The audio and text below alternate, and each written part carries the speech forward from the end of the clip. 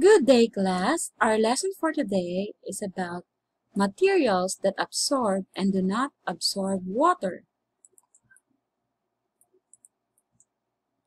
If you spilled your milk, what sort of material would you use to clean it up? Okay, let's watch a short video about materials that absorb water.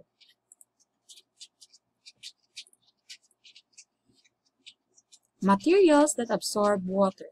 If you accidentally spilled your milk, what sort of material would you use to clean it up? A clean rag can be used to clean the spilled milk. But what makes it a good material to clean milk or liquid? Take a look at this video. Observe what will happen to the sponge and liquid from the glass. The sponge absorbs the liquid from the glass. What's our evidence?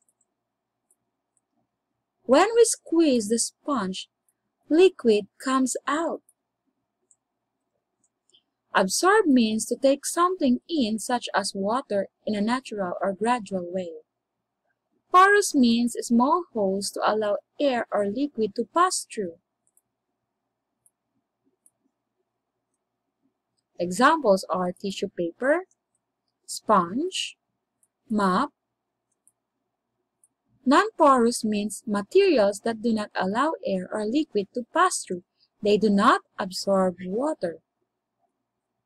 Examples are mug, plastic bottle caps, and coins.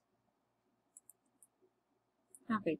Water soaks into many materials. These materials absorb water. They are called porous. What do we mean by soaks? Soaks means to enter or pass through something. For example, this one. The water enter or pass through the sponge. That is soak. Absorb means to take in something, such as liquid, in a natural or gradual way. So, for example, the sponge, we put in a glass of water, and then the sponge absorbs the water. So how can we say that the sponge absorbs the water? What's our evidence? First, the amount of liquid decreases or it will be gone. So nasaan siya napunta? So sinipsip siya ni sponge. And when we squish the sponge, kapag piniga natin si sponge, liquid comes out. May lalabas na tubig. That's the evidence na ang isang bagay ay nakasipsip ng tubig or this material absorb water. Porous materials. Porous materials are materials having small holes that allow air or liquid to pass through. May maliliit silang butas. Halimbawa, sponge. As you can see, there's a lot of small holes. Ang daming maliliit na butas.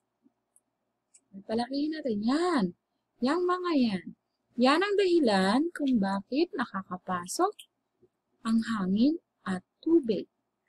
So, ibig sabihin, porous materials, these are materials that can absorb water.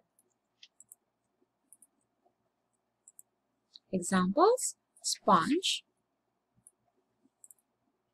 face towel, tissue, and mop. So these materials, these porous materials, these are materials that can absorb water. There are a lot of materials also that water will not soak into. These materials repel water. They are called non-porous. What do you mean by repel? Repel means not to allow a substance to be absorbed into it. For example, this leaf. Kadalasan nakikita natin to sa dahon ng gabi. Nakita na kayo ng gabi. Pag binuhusan mo siya ng tubig, dadaos-dos lang si tubig. Hindi siya sisipsipin or i-absorb ng dahon or leaf.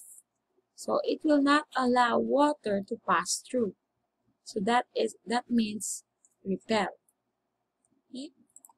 Non-porous. These are materials that do not allow water to pass through. Ang tawag sa mga bagay na yun na hindi pinapayagang makapasok ang tubig, ang tawag sa kanila non-porous. So sila yung mga bagay na hindi nakakasipsip ng tubig. They are called non-porous. Example, makikita niyo dito sa payong pag umuulan. Dumadaos-dos lang yung tubig, hindi sinisipsip ng payong yung tubig. Kasi yung payong non-porous siya. It will not allow water to pass through. Hindi siya nakakasipsip ng tubig.